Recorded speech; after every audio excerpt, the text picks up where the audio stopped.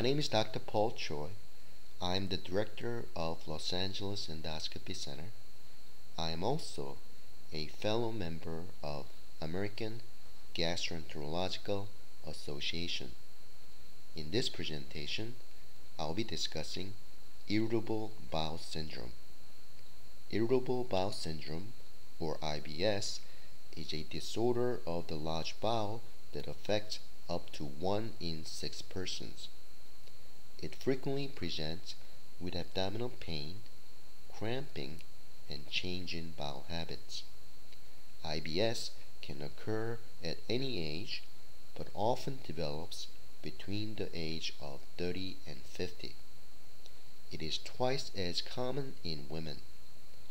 The cause of IBS is not well known, but may include stress, hypersensitivity, abnormal intestinal motility, and infection.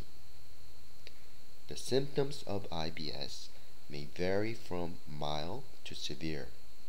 The most common complaints related to IBS are abdominal pain, fullness, gas, and bloating. Patients with IBS also complain of either diarrhea or constipation, and sometimes this may alternate between the two. Fortunately, even though IBS may decrease the quality of life, it does not lead to a life-threatening condition or short lifespan.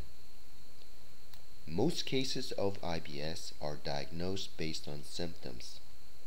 A complete medical history, physical examination, and routine blood tests are often necessary to make the diagnosis.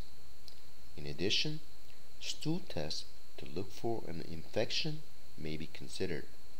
However, for patients with symptoms that are persistent or severe, it is usually helpful to proceed with a full evaluation, including a colonoscopy, a visual examination of the colon. This is especially true for individuals who are over the age of 50 or have other symptoms such as bleeding, anemia, or weight loss in order to exclude other more serious disorders. The goal of treatment in IBS is to relieve symptoms. Lifestyle modification can be helpful in many cases of IBS. For example, a regular exercise and improving sleeping pattern may reduce anxiety and help relieve bowel symptoms. Dietary changes can be useful, especially a high-fiber diet and a trial of lactose-free diet. Avoidance of bowel stimulant such as coffee or caffeinated drinks may also be helpful.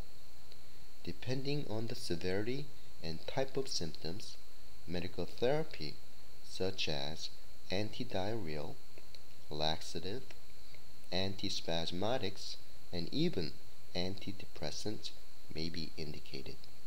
Thank you for listening.